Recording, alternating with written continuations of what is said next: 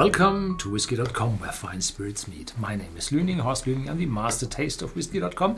This is my son Ben, and today we have an exclusive to our company, a Glendronach from 1993. Yeah, very interesting whiskey. We already had an older batch from 95, which was really nice, and we sold 2,000 of the bottles within days. Yeah. And it was very easy to sell. And this time we have a single barrel from only with a number of 85 bottles, and it's a 25-year-old. So I'm guessing this will probably sell out very fast as well, but unfortunately we're not selling to the international market. Yeah. This one is a single cask in contrast to the first one, the 1995, which was a batch out of 4 or 5 casks. And this one is a single cask. It's quite high in the ABV. It's 59.2. And I think if you, if I'm correctly with the schedule on our YouTube channel, then in the what do you call it? Before moon, what do you call it? Not afternoon, the other one. Morning. Morning, yeah. In the morning we released a video from our tour through Scotland. We didn't have the one where we took it out from the cask, but we tasted it at the distillery. So you can now compare how the taste varies from what we see at the distillery and from what we have in the tasting room, because when you taste it at the cask, you do have the smell from the dunnage warehouse, or in this tasting room there was a wood ceiling, a wood floor, and all the cupboards were made of wood, so you had a pretty strong wood flavor in the air. And so, the leather chairs were a bit leather smelly, so you definitely really had different impressions on you, so it would probably affect your taste and your whole experience of the whiskey. So we had the chance to visit the warehouse, and this is the big one, very close to the still house. It is a dunnage warehouse. It's only stapled 3 casks high. There's a big attic in the top where the hot air in summer may rise up to, so that the casks lay quite comfortably there. And so we got an ABV of 59.2 after 25 years. So this is a lot. And the outturn of the cask had been 585 bottles, so this is as well a lot. Shows that not that much has evaporated over the years as the Angel's share. Yeah, this sample was taken from the cask at the distillery, and then we sampled from this. We tasted from this sample, and afterwards the bottles were filled within the next 6 months, I think, and then they reached us. So it takes quite a time. It's exactly the same color. Yeah. So, and here they did an official tasting note for us, which is quite interesting. It's the cask 662. And if I compared this to what we tasted, it's similar stuff. We didn't hit exactly the notes, but it's kind of also, they described it a bit sweeter than we did. And this is cask 662 and was distilled on March 19th. So you can see how many casks they fill in those 50, 60, 80 days. They filled 662 casks at Glendronach. Yeah. So the nose is dark chocolate, toffee, coffee, milk chocolate, mousse, and fudge. And the appearance is chestnut. Well, palate is dark chocolate powder, mocha, fudge, caramel, espresso, and coconut. So quite bitter, what they are telling us here. So, and here we go. And again, we do have the glasses from the 25th anniversary of our company, Whisky.de. You've already provided us with some water. Oh, let's nose it. Neat.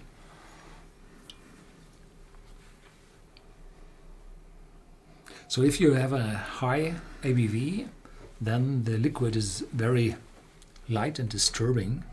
And if the ABV reduces to 43, 46, then you have the maximum viscosity in a water alcohol mixture. So looking at the lags is quite difficult here because the ABV is such high. You have some lags in them, but not too many. So alcohol first.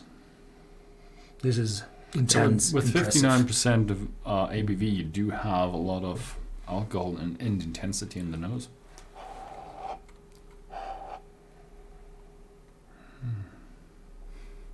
And behind that, there is caramel fudge rising.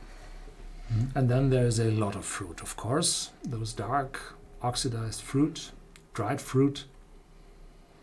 And behind that is some spiciness arising, those typical nuts from the Oloroso sherry casks. And probably a few almonds, but not really. I do get a lot of dried fruit as well, also candied fruit, and a lot of roasted nuts, a lot of really nuttiness going on, a bit of oak going on as well.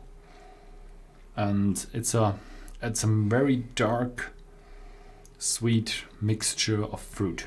It's almost like a chocolate cookie with the raisins in it that maybe was a little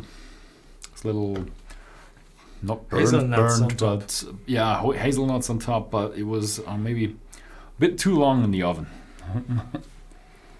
because it's deeply roasted. So last time I had that, I had too few water, and it was intense, incredibly intense. This pipette has only very few water in it. So the lags are getting stronger. The alcohol is down below 50, and it's lighter in the nose. Very good. More fruit. The background is developing. Spiciness.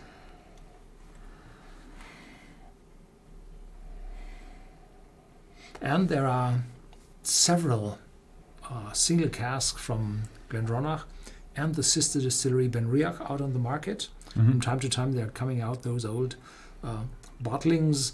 The 70s are already gone, the 80s are gone, and now we're in the 90s.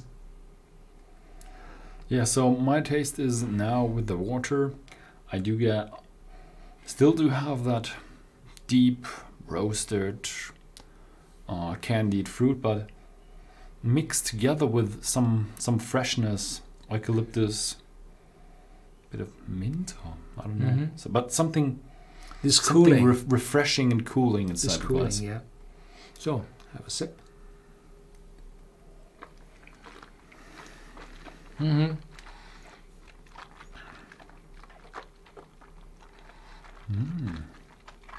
I hit it better, but still incredible strong, mouth-watering sweetness, and then a lot of oak, a lot of bitterness, of dark chocolate, of cacao, and then, well, the bitterness moves away to spiciness, and the fruits are coming up. This time I got a little bit more of water so that the oakiness is not that intense as it was the first time. So having it with a higher ABV is quite complicated for that bottle.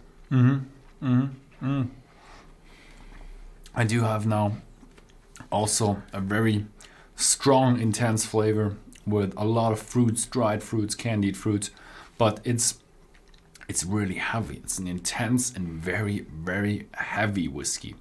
So all of you lighter whiskey enthusiasts out there, you might consider it a bit overaged, but as one of the experienced ones who really enjoys the flavor, complexity, intensity, then this might be just the whiskey for you.